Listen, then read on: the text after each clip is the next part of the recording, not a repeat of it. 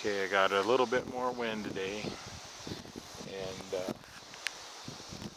if you'll be able to see this very well or not once it picks up.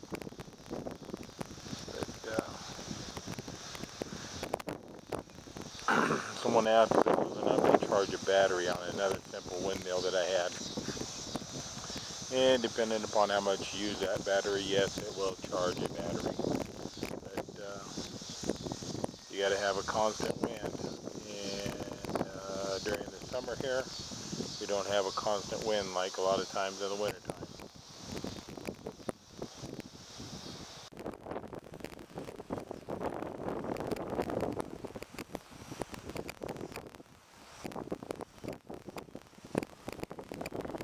I'm only about 10 feet off the ground here, and if I was up a little bit higher, I'm sure I would be spinning a lot better. But 10 feet off the ground, that's what it's producing. Don't know if you can see that very well.